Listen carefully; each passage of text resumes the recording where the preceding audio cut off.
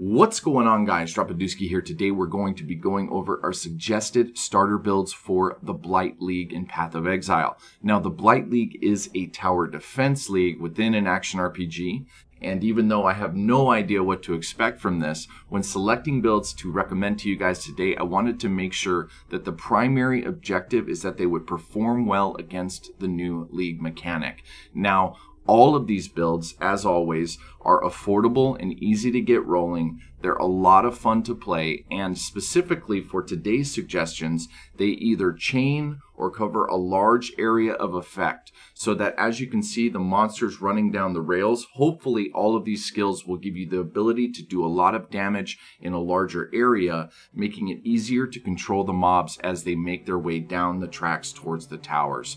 Now, for this specifically, I think we have 6 builds we're going to feature today, but I will also make some suggestions as to others that are potential really good starters.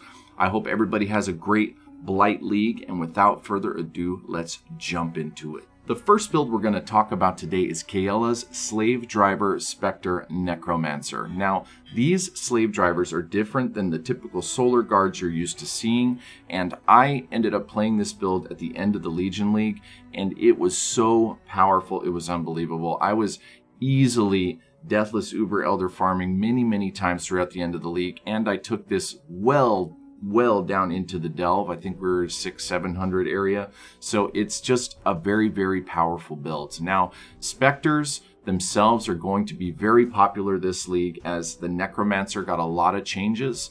I think if you're looking for a Spectre build to play, this is definitely one you should take into consideration. I love the way it looks. It feels really good while you're playing, and the slave drivers themselves, once you get it ramped up and rolling, the whips that shoot out and do the primary damage are just, I don't know, they're mesmerizing. I think they look really cool, and you will be shocked by the amount of damage they do. I think if you're looking to do a Necromancer, this is a great pick for you guys at the start of the Blight League.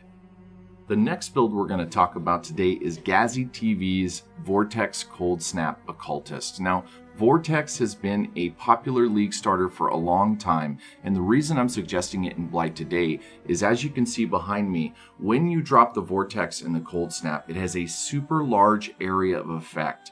Now, this build itself is super cheap to get rolling, and once you get to endgame, this build is not only powerful enough to farm all of the endgame bosses, it is also super fast and easy to play. I mean, all you're doing is running around and dropping vortexes and slamming out Vol Cold Snap, and things just melt. Now, specifically for Blight League, the reason I liked this is because of how large of an area you do damage in. If you can imagine standing near the different towers, putting a bunch of vortexes out as the encounter begins, the monster should funnel through and just melt. Now, Gazzy's been around for a long time. He's made a ton of super popular builds.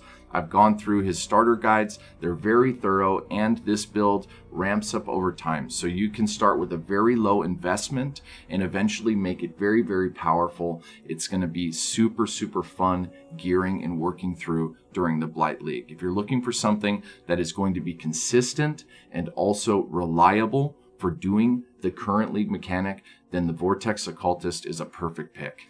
The next build I want to talk about is Prycrow's Earthquake Slayer. Now, I wanted to pick something in the melee category, and first thing that came to mind was Earthquake. Now, if you look at the video behind me, you'll notice that I think that maps like this are going to be perfect for the Blight mechanic itself. And when we're specifically talking about Earthquake, as you can see, the AoE off of Earthquake covers the entire area that the Blight could potentially spawn. Now, Earthquake itself is very powerful. I know specifically the guide we're sharing today, this character was used to kill all the bosses, do all the content. It's very beginner friendly, and it's a really nice league starter. This build is going to do phenomenally well against Blight merely because of the vast amount of area that it can cover. Now, if you're looking to do melee and you want to do something that is going to work well for Blight, then I definitely think Earthquake is the way to go. Some other honorable mentions in the melee department, as we didn't throw a lot of melee in this list. You know, Tectonic Slam would work well, maybe even Sunder would do okay. I really think that when going through picking a melee character for Blight specifically, you want to make sure that it has enough coverage to cover multiple action points as the Blight move down the rails towards the towers. If you're gonna go melee, I definitely suggest this Earthquake build, as it's very powerful, it's easy to play, and it's gonna be a lot of fun in the Blight League. The next build we're going to take a look at is an oldie, but will definitely work well in the Blight League, and this is Mr. Sean Connor's Arc Totem Hierophant. Now, Arc Totems are perfect for the way that the Blight encounters are going to work. Totems in general, I think, are going to do well against this league mechanic. Now, if you notice in the background, even though Arc got a slight nerf a couple of leagues ago, when using this still currently, it feels very, very smooth and still super powerful.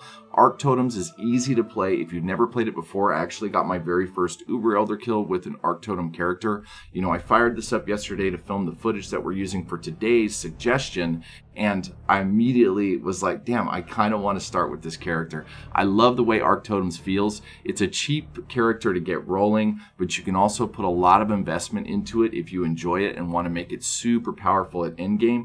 This build is super consistent, and another nice thing about specifically Mr. Sean Connor's guide is that he also has guides to other totem builds in the starter. I think there's Flame Blast and a couple others. They're all very, very thorough, a lot of imagery. For those of you guys that are brand new players out there, the guide is very, very nice. I think if you're looking for a consistent league starter, Arc Totems is not only a good pick, it's one that's perfectly designed for brand new players. I started with Arc Totems. It's still powerful. It's still good to use. And I think if you're looking to be successful on a budget, then this is a great build to start Blight with. The next build we're going to talk about is Keeper of Stars Max Block Gladiator Herald of Agony. Now, Herald of Agony it has typically been one of the strongest consistent pet characters in Path of Exile since it was released a couple of leagues ago. This build specifically we're featuring today, I like suggesting for new players, as it's very tanky. You're basically building a super tank gladiator with the added bonus of having Herald of Agony there to basically destroy all the mobs as you run through. Now, I myself personally are going to be doing a variation of Herald of Agony, so I definitely like making it a suggestion for brand new players.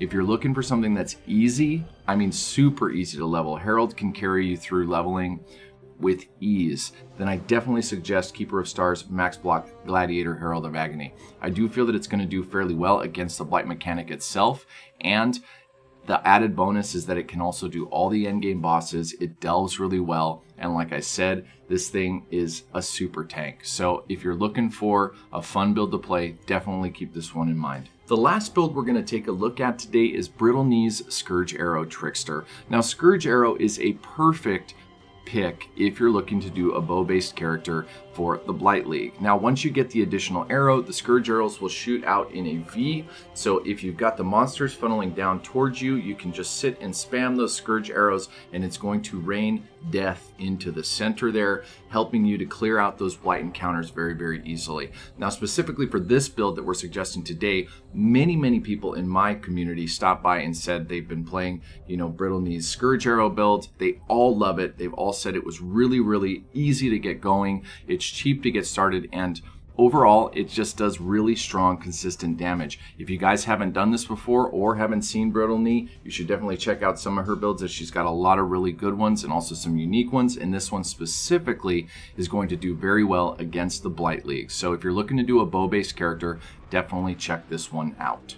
Alright guys, that's going to do it for us today. Now, a couple of things I want to mention before we wrap up. Remember, keep in mind that when selecting a map, just like you're seeing behind us, this is the Fungal Cavern, I think the Blight mechanic is going to do best when you can funnel that Blight infection in a very small condensed area. This is going to be one of the first leagues where I see that we're not actually actively looking to farm maps that are super wide and spread out. I think these maps are going to actually do better, as it's going to be much easier to control the Blight. Now, in the builds that we suggested today, these are all very, very good in a sense that they can, if you have the Blight coming down these paths, then you can easily get maximize damage coverage in those areas, right? Other builds that, I'd like to mention, Divine Ire Totems, I think that would do well. As we said before, Tectonic Slam would do well. Remember, when selecting a build to start, you're gonna want something that has that wide AoE coverage. Now, Necromancer specifically, there are a ton of options out there. I know all we covered was the Slave Driver Specters, as that's my favorite right now,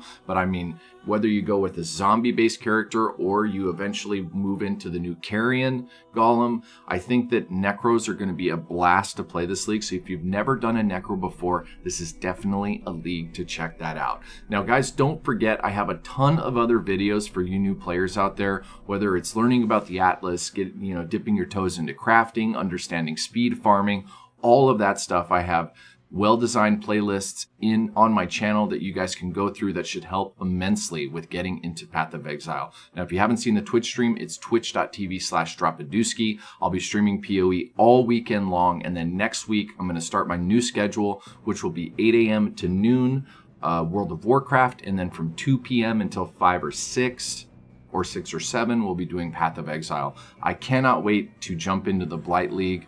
I've been really nervous about it being tower defense, as I've never really liked tower defense, but if anybody can do this, I believe GGG can do it. Guys, thank you so much for checking out this video today. If you have any questions, leave them in the comments below or stop by the live stream anytime and we'll get you covered. You can also jump in the Discord channel and ask questions any time of day or night. Thank you guys so much for all the support.